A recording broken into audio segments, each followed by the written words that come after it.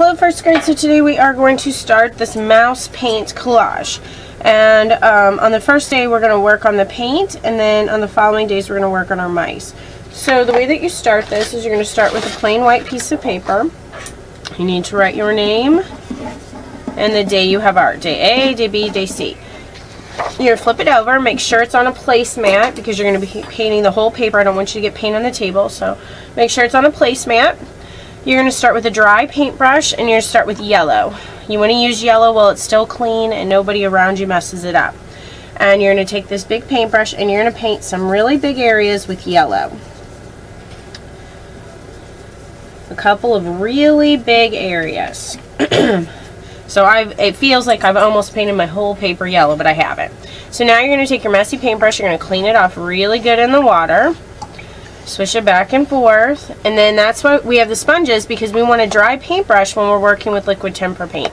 We don't want to put a whole bunch of water in the paint because then it just makes it runny and the colors aren't as vibrant and bright. So then you're going to take your paintbrush and you're going to pull it across the sponge. You're not jabbing it into the sponge or swishing it around. You're just pulling it across the sponge to get it as dry as possible. And then you're going to move to another primary color. I always go to red next and save blue for last. And you're going to take this red and you're going to paint over part of the yellow so that you mix them together to make what color, second grade? Red and yellow make what color? You are correct. They make orange. Red and yellow make orange. So you're going to make red, paint red on part of the yellow, mix them together and make orange. And you're going to paint some red in some just plain white space. Leave a little bit of white space for some blue. Because when we're finished, I want you to have some red, some yellow, and some blue. But I also want you to have some orange, some green, and some purple. So you want to paint these colors in plain white areas too. So now I'm going to rinse my paintbrush off. And for the rest of the paper, I'm going to use blue. So by the time you get to red, you want a lot of the paper painted. You don't want a lot of white paper showing when you get to blue at the end after you're finished with red. So now I'm going to dry my paintbrush off on the sponge, and I'm going to finish with blue. So I'm going to take blue and I'm going to mix it with the red, and blue and red mixed together make what color, first grade? Blue and red. They make violet, absolutely. And so then I'm going to take this blue and I'm going to paint some yellow areas. I'm going to mix the yellow and the blue together. And what is that going to make, first grade? Blue and yellow mixed together make what color? You are correct, it makes green. So I made sure, now that I'm finished, my whole paper is painted, I made sure I have some red, some yellow, and some blue. And then I have some green, some orange, and some purple. So if you've done that, you're finished. Your paintbrush goes in the bowl of water, and you're going to put your painting on the drying rack. Hello first grade, so today we are going to make our mice for our mouse paint collage. So you're going to start with one white piece of paper, and you're going to get an oval pattern that you're going to trace around with your pencil. Then you're going to use these funny edged scissors that are in your basket to cut around the oval. And you want to stay right on the pencil lines so that your oval doesn't get too small.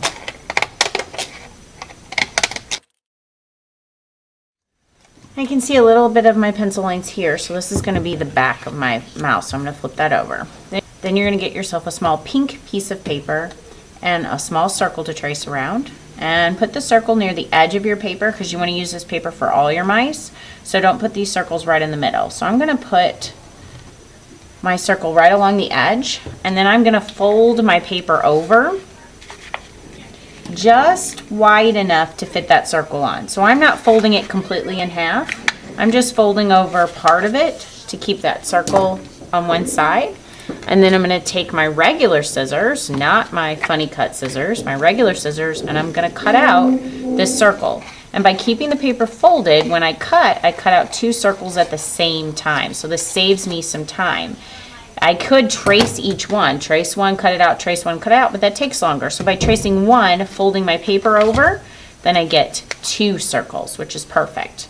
Now you can see my pencil lines here. I didn't really cut those off, so this is going to have to be the back of my ear. So I'm going to stack these two circles together, put them together, and I'm going to snip off one side of them to make two straight sides, or one straight side on each circle. So since the pencil lines are on this, I'm going to flip it over, and you want to make a V shape or the top of a triangle. So if I turn my mouse this way, I'm creating a V shape with those straight edges. If I turn my mouse this way, it's the top of a triangle.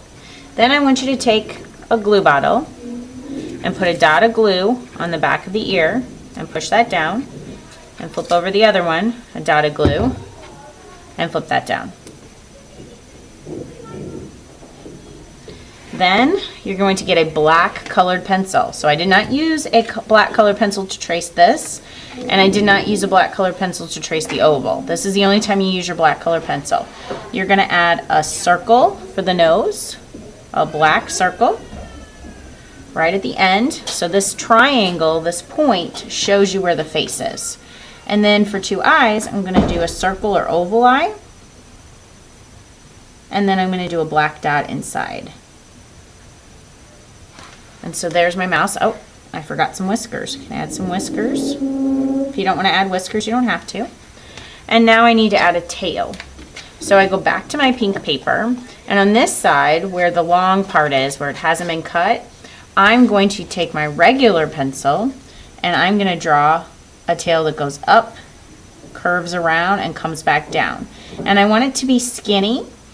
Mice do not have fat tails, they have skinny tails. So I'm going to cut up, around, and back down. And again, I'm using my regular scissors, not the funny scissors, to cut this tail out. Now you can see I've got my pencil lines on this side. So I'm going to flip it over. This is going to be the back. And I'm going to flip it over, and on the front where there is no pencil line, I'm going to put a little dot of glue. And then I'm going to pick up my mouse and set it right on top of that little dot of glue and hold that there. If I want to give it a minute to dry, I could just flip that over and give it just a minute to dry. Now, if you think this tail is too long, you could snip it and make it a little bit shorter. So you could cut a little bit of it off. Don't cut the round part off, but the straight part.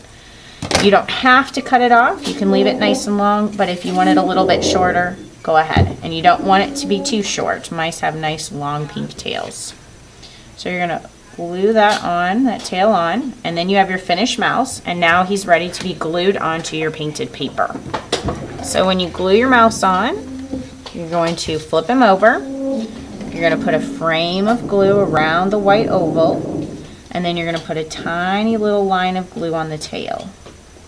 And then flip your mouse over, and somewhere on your paper, wherever you want to put him, you're going to lay him down and hold him down and gently tap the tail to get it to stick to your painted paper.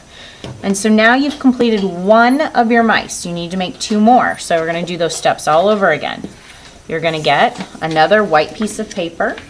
You're going to get your oval out, and using your regular pencil, you're going to trace around that oval with your regular pencil.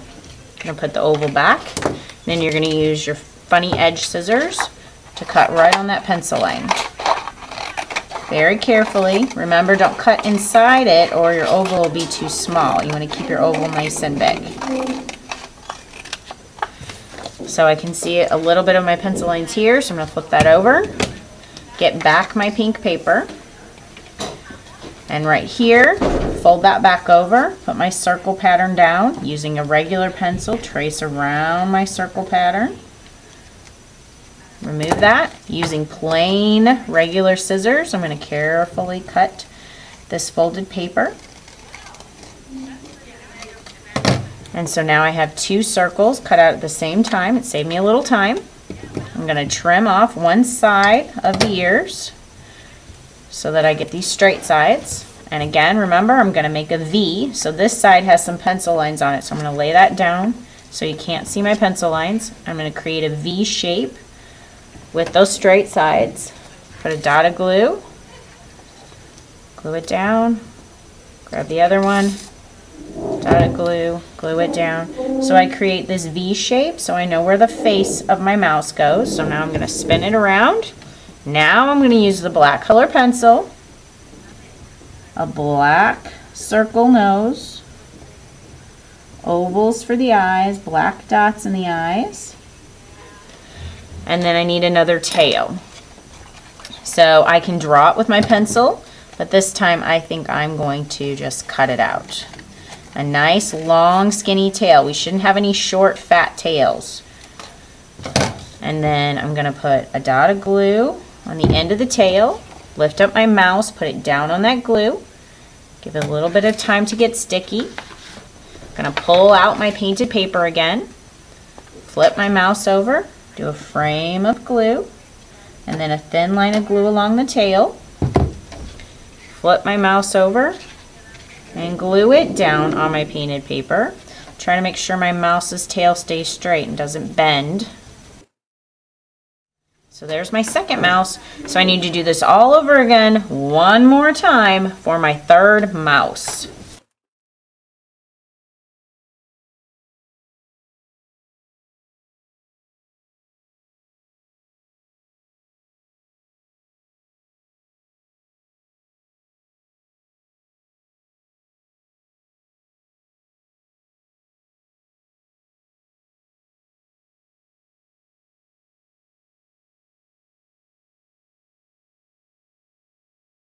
There you have your finished mouse paint collage. Good job, first grade.